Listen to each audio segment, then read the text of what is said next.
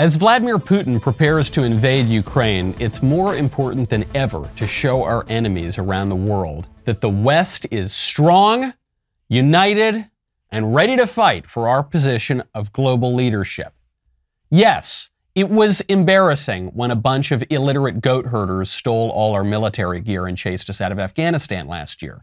And yes, it's not a great look that neither American political party reliably trusts the results of our elections. And okay, fine. It is unfortunate that we no longer have a functioning national border and that violent crime is surging from coast to coast and that our population is literally dying through drugs and suicide and sterility with no end in sight.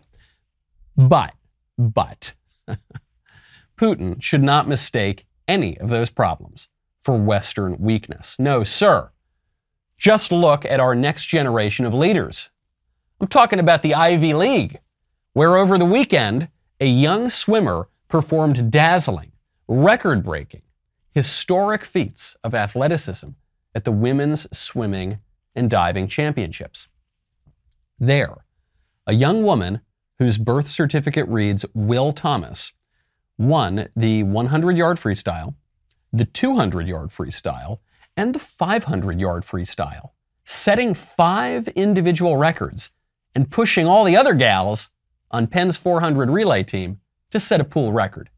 Yes, just one look at Will Thomas's maidenly Adam's apple shimmering as she glided toward the finish line should send a shiver down Vladimir Putin's spine. The way that her hulking, feminine shoulders plowed through the water, easily overtaking the other young ladies, should strike fear in the heart of Russia's leader.